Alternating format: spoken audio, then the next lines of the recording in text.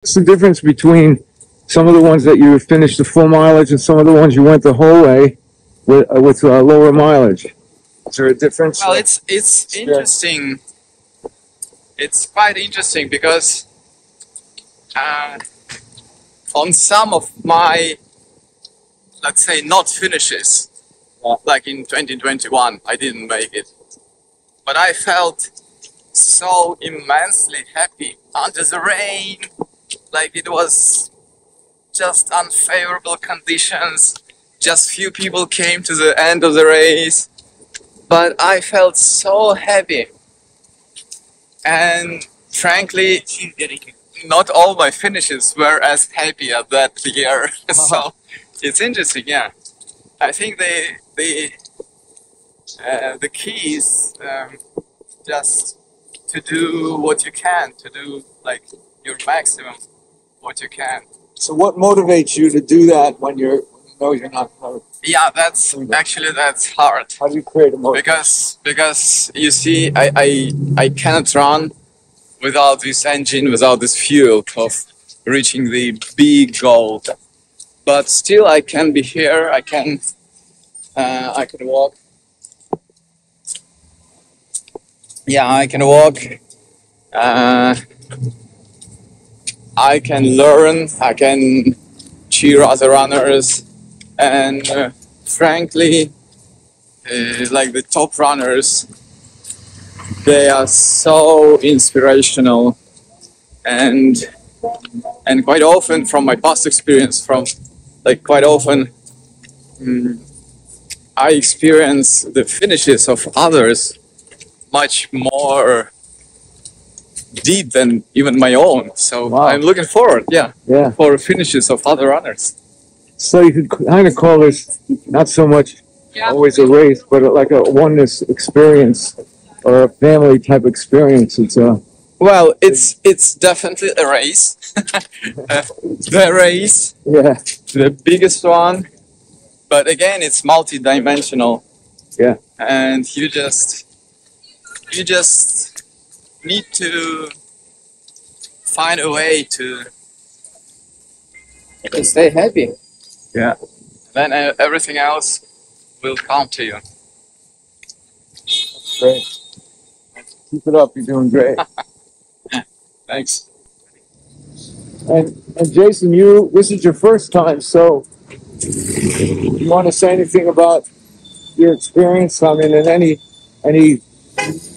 way that you feel you want to express. Well, I mean, I came into the race not saying that I had to do 3,100. I came into the race saying I had to run for 52 days. Yeah. Whatever the number is at the end of 52 is the best that I gave.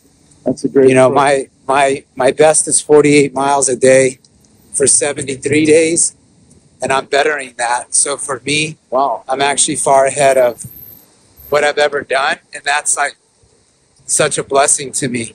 I'm surpassing it by, 5 miles or 8 miles. But, every day when I wake up and I go to the starting line, I say, today I'm going to give my best. And what that best is to the outside world, it doesn't matter. Right. It's all about what my best is for me, and that I'm just having an amazing experience, and that I'm, honored to be here. And so I've never looked at the 3,100 as a mile mark.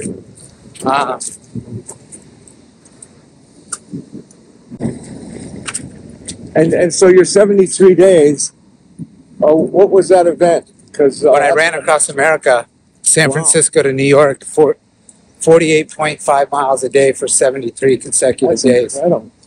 So, wow. Doing better than that. So we have in our center here, we have once a year celebrate Sri Chinmoy's birthday, a 47-mile race, and that's like a big deal for most people.